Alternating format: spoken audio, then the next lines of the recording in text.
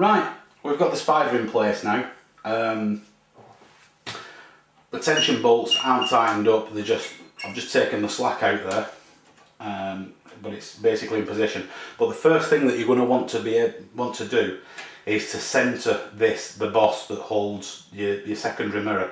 It actually needs to be right in the centre of your diameter of your telescope.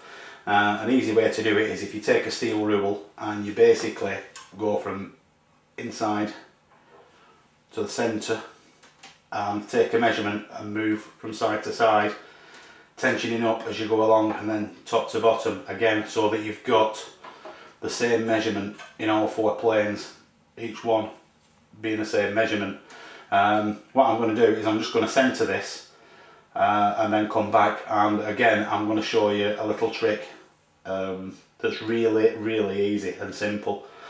So I'm just going to centre this up and we'll be back in a second.